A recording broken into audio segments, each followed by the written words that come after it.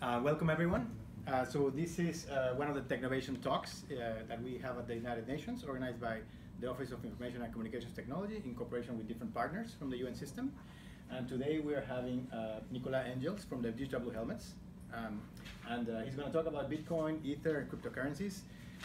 We're going to try to go very fast. We're going to try to do a presentation in about 25 minutes to have plenty of time for questions and answers. So I'll leave it up to Nicolas. Many thanks, Jorge, for introduction. So as you mentioned, today we'll talk about Bitcoin, Ether, and other cryptocurrency. Try to see what they are, give you some economical insights, and actually show you how you can exchange money with them. So we will begin directly with Jorge by actually showing you a demo of an Ethereum transaction. So live, Jorge will send me some money using Ethereum. So here you will see Jorge's screen. And on this smaller screen, you are actually seeing mine. So that's my screen right here. And so this is a crypto wallet, which has multiple currencies, Bitcoin, Ether, Dash, and others. And we just picked Ether because it resolves very quickly the transactions. So I'm going to send it to him, and he's going to show me the way to identify him is that he's going to show me his account number right there. That's a graphical representation of my account number, so that you can just take a photo to transfer funds. So Jorge will... So we're in the street, and he says, please send me some money. So I come and look at his mobile phone, and that code was transformed into this really long string of numbers. And below that, I'm just going to enter the amount that I'm going to send.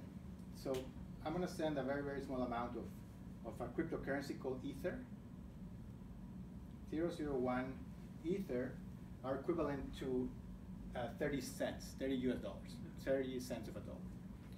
So I put his account number, an amount, and I'm going to click now on send. So I'm going to click now on send to confirm the transaction. And now we're going to wait. There's going to be a transaction now coming from me to him. And what's different about this is that this is sort of like sending an email to China. I can just write to a person in China without any intermediaries. I can say anything I want. And so now I'm sending a currency from me to him. He could be sitting anywhere in the world, and we're not passing through a bank. That's what's special about cryptocurrencies. And with that, let me see if it's going to refresh my wallet. So the transaction is not yet registered. So at some moment, it will appear here as a confirmed transaction. Yeah, that's still a non-transaction we did before to test it, so you will see another one coming probably in a few minutes. Right now, it's on the network being validated, and so we should see it coming like in a few minutes, hopefully. Okay. Yeah, one thing to appreciate is that these are different wallets. Oh, pardon, transaction failed. Transaction failed, okay. But one thing to appreciate here is that the wallets are different. So I'm sending from an independent company that provides a wallet for cryptocurrencies, and he's receiving it in a different type of wallet. And so with that, we'll go to the rest of the presentation. Yeah, so apparently this one failed. We'll try another one later, but hopefully you understood the principle. So now let's have a look at the economical landscape of cryptocurrencies. Oh, sorry, can you switch the screen back to my...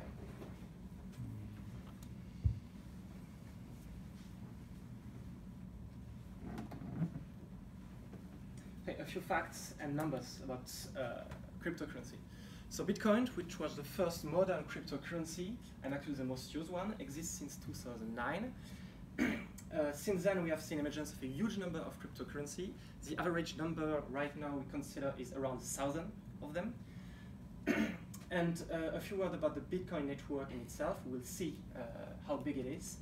It's 9,600 nodes across the world that are continuously connected to that network around the world. 477 million of addresses used. I took this number on Fridays. Probably you have a few more adding to that. And it averaged almost 300,000 transactions per day on this Bitcoin network. So you have that number of transactions that happens every day. A small focus on the historical evolution of Bitcoin. So here you have 2009, when you see the value was almost at zero, until recently, 2016, where you have skyrocketing values that now average 4,200-ish it's moved off, it's a very volatile currency. So we see a slow but steady evolution over the years, a sharp acceleration of the growth in the last years, which tells us that Bitcoin has been really used pretty recently, even if it existed before. And you may see a few bumps, which show us that there is a certain sensitivity of the currency to external factors. Just to give a few, this drop here is probably due to a decision of the Chinese government to limit Bitcoin exchange on Chinese soil. And this in 2014 was at the time where the MTGX exchange platform in Japan was hacked and then bankrupted. So you see those economic real events had a pretty strong impact on the curve. To recontextualize, Bitcoin is not the only cryptocurrency. There is, as I said, 1,000 of them. Here I just display the top 10, so you may recognize a few words. Bitcoin, of course, Ethereum, which is another well-known currency, and some other Litecoin or Dash, which are other kind of currency. So the interesting things to see is that the market capitalization of Bitcoin, again, those are Friday's number, was around 70 billion of US dollars, with a price around 4,000. And if you look at the rest of the top 10 currency, and if you add the number, you will see that Bitcoin by itself weighs almost 1/3 of the market capitalization of all cryptocurrency. So it's definitely one of the biggest players out there. You can also see that with the volume. Average volume exchange in 24 hours, and to give you an idea too, is 1.3 billion of US dollar, which is fully important, and it shows the currency is traded. Again, as you can see, Ethereum, the next well-known currency, only half, not exactly a third, but let's say 40% of the Bitcoin volume of exchanges. Those small graph is to remind you that a lot of this currency tend to be really volatile. We saw that with Bitcoin, if you remind, there is a lot of up and down. Those tend to be volatile currencies, and we'll come back to that later, of course.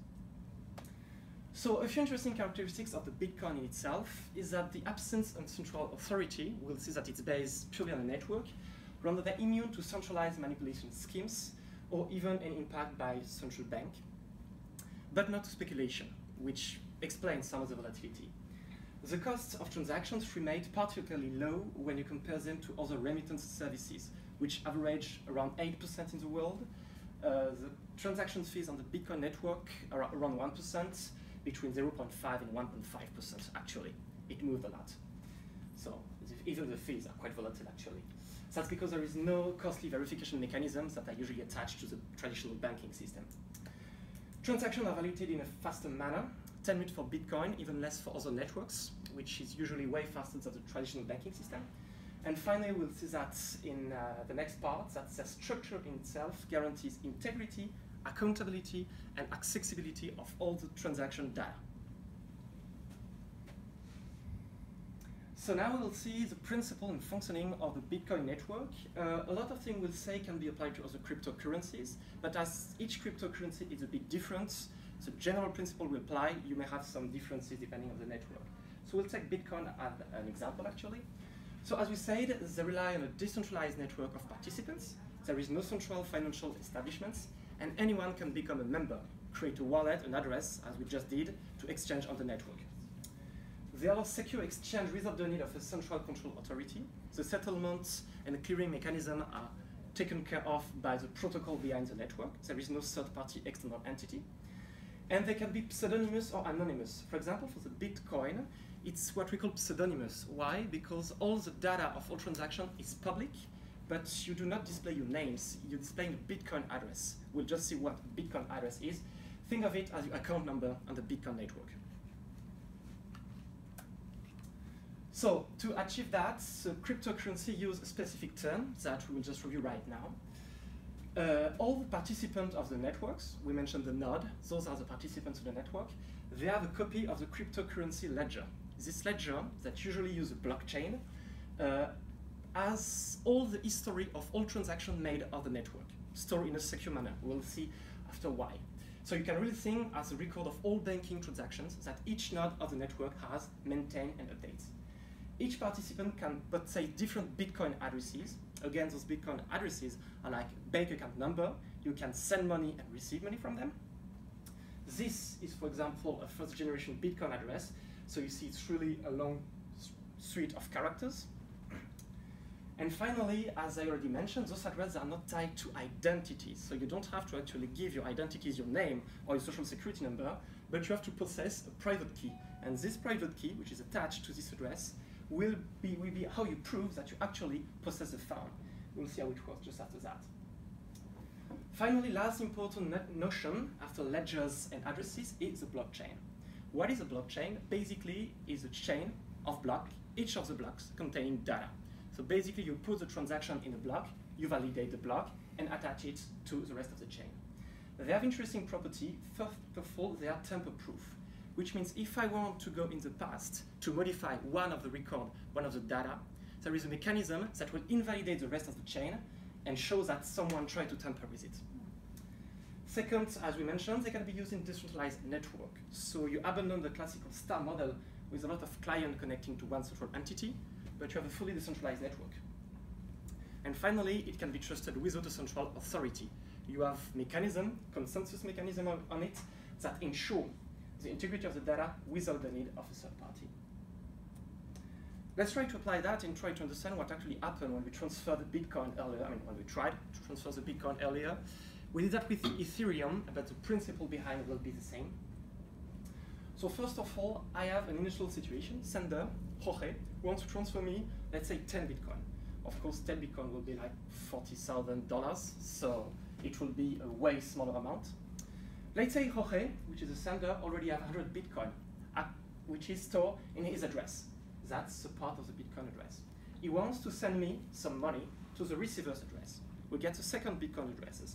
So your transaction will be address of the sender, Jorge, wants to send 10 Bitcoin to my addresses. What is actually happening behind the scene is that Jorge's phone sent the detail of the transaction, so the address sending, the address receiving, the amount, and a small fee. We'll see why there is a small fee attached to it. He signed it using the private key we talked about, which is attached to the address, and he sent this transaction plus the signatures to the whole network. The networks receive these transactions and spread it around the networks. At some point, you will have special entities, which are called the miners. This is why you may have heard of mining processes, which is basically a validator. It will pick up the transaction in the network, so not only the transaction we did, but also other transactions. It checks two things. First, that the signature is valid, so that you actually possess the phone because you have the private key. Second, it checks that the transaction itself is valid. If Jorge didn't have enough money to send me money, the network would have detected and say, he cannot send 10 Bitcoin, it doesn't have them. Once he made this verification, he had the transaction to a block. Once he had enough transaction in a block, he do a cryptographic process, which basically means solving a difficult puzzle, and he finds a solution. So now what he has is a block with all the transaction and a solution. This block gets broadcasted to the network, and each node of the networks checks two things. First, that the transaction within a block, I don't know why I did that. You know the, So first, you check that the transaction within the block are valid. And second, you check that the solution found by the validator is valid too. So each node of the network has basically two choices. Sorry. First, to deem the block valid, because the transaction plus the block solution are valid. So this block is valid. He adds it to this local copy of the blockchain. Or it's not valid. Then he will not accept it, reject it, and wait for another valid block. So after a few minutes, that's why we need to wait, a valid block will propagate itself across the blockchain, and everyone will have a new block with new transaction.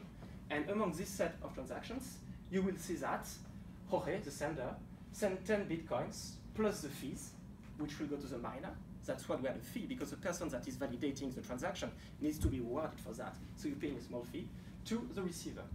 Each participant has updated the record in his own version of the blockchain, and now the network has a new state, and now that Jorge doesn't have 100 Bitcoin anymore. He only has 90, and I got 10 Bitcoin more.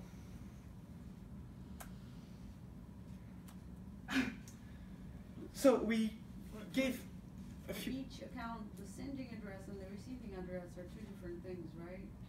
When Yeah. you're sending, it's one, or is it generated every time you send something? You're sending it from an address to another, and you can either choose to use the same set of address each time, but it's recommended by the protocol to actually use a new address every time. So it's like you process multiple bank accounts, if you were to put it that way.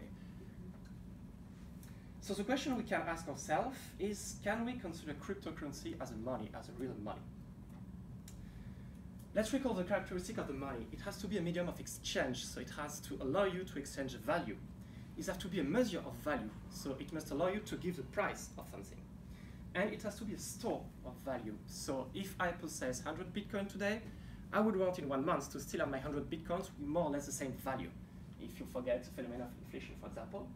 And a few specific characteristics that makes them more convenient. Durable, portable, divisible, so that you can pay smaller amounts, fungible or uniform, which means you cannot differentiate between two units. For example, a $20 bill and a $20 bill are the same. You cannot really distinguish themselves. Limited supply, so what is called scarcity, because you don't want to have an unlimited amount of money, or it has no value anymore. Acceptability in a sufficient network, so that you can actually pay with it. And difficulty to counterfeit it, because if you can counterfeit it, you defeat the purpose of money. We see that a fiat currency like dollar, euro, or whatever good currency that the government use, they respect all those things. With the Bitcoin, we have a few challenges attached to that. Is it a medium of exchange? Yes, it is, because I will just prove I can send money with it. We can exchange a value. But it may not be a perfect measure of value. The reason why is, I mentioned, and we saw on the first slide, that Bitcoin is highly volatile. So if right now I am possessing 1 Bitcoin, which is $4,000, maybe today it will be at $3.5 thousand. So I may have lost a lot of value. And the same for the store of value. I cannot really say that Bitcoin store my value because I don't know which will be the exchange rate tomorrow. Hence, I cannot guarantee that I haven't lose actual money. For the rest of the characteristics, it's definitely durable because in the end, as you see, it's just an address and a private key, which you can write on paper, which you can have on a computer. Portable, yes, for the same reason. Divisible, actually yes, because you can divide a Bitcoin into satoshis, which is hundreds million of a Bitcoin. Is that fungible? Well, that may be problematic, and a nice example is you may have heard of the WannaCry attack, which was a ransomware attack that happened a few months ago. Actually, the people behind this attack, they asked people to pay ransom using a Bitcoin address, actually 3 of them. So everyone was looking at those 3 Bitcoin addresses, and when the funds were withdrawn, everyone could follow where the money was actually going, because remember, Bitcoin is public. So it may be difficult because the next person wanted to use the Bitcoin attached to a cybercrime on any malevolent intent may not be able to, because someone will say, hey, maybe there is something fishy behind it. Acceptability, finally, is another problem, because even if Bitcoin is entering the real economy, it's still difficult to actually pay in Bitcoin everywhere. You can do that on a few websites. It's really more rare in the real economy. And difficult to counterfeit, yes, because the cryptographic systems that are behind Bitcoin are actually pretty difficult to bypass. So Bitcoin as a money, it's a challenge because mainly due to its high volatility, its limited acceptability, and the disputable fungibility. The real problem behind that, if we think those in the term, is that there is actually an economy around Bitcoin. So you will find Bitcoin exchanges that will translate fiat currencies, dollar, euro, to Bitcoin. You have people providing wallets that make some money out of it. You have initial coin offering, which are like initial public offering done on the traditional markets, but on virtual networks. So you have definitely an economy around the Bitcoin, but there is an absence of an economy purely based on Bitcoin. So in the end, all this activity is still tied to the dollar economy, to the euro economy, or to the currency economy, which kind of explain what of the prerogative of Bitcoin, because there is no real underlying economy purely based on Bitcoin.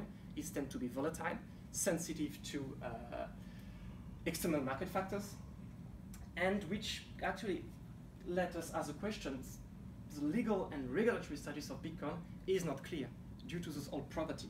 There is no worldwide consensus of how you should define it. Some countries say Bitcoin and derivatives is forbidden. Some others say it's a property. Others say it should be a commodity, a security, or an asset. And finally, one country, Japan actually, is recognizing Bitcoin as a legal tender. Generally speaking, the high monetary risk associated with this money, or not real money, this virtual currency, cryptocurrency, that is highly volatile, which can be difficult to track because remember that we talked about pseudonymity. You don't have the actual identity, you have addresses that you can follow. And so behind that, actually identify the person behind, so the individual actually makes the exchange. That makes it difficult for government to consider it as a true legal tender. And we additionally can mention the speculation that happens on Bitcoin. The huge impact you have. We gave two examples at the beginning, Chinese markets, exchange prohibition, or the MTGX example. And finally, the fact that there is no regulation that is easily achievable, because we say there is no need for a third-party settlement entity, there is no need to an external validation, which also means it's really difficult to regulate. Finally, and to conclude, we can open to this new phenomenon you may have heard of, which are smart contract and actually ICO, the virtual currency-based IPOs. Those ICOs sees actual level since the beginning of the year that are a bit higher than the earliest stage venture capital done by internet companies, which means some startups, they actually raised more money through these new ICOs on virtual currency networks than the traditional financing system. The second things are the smart contracts. They leverage this distributed ledger technology. A blockchain is a form of distributed ledger technology to achieve more complex operation. That's what the Ethereum network actually is built for. It's not only a cryptocurrency you can exchange, you can do way more powerful things with them.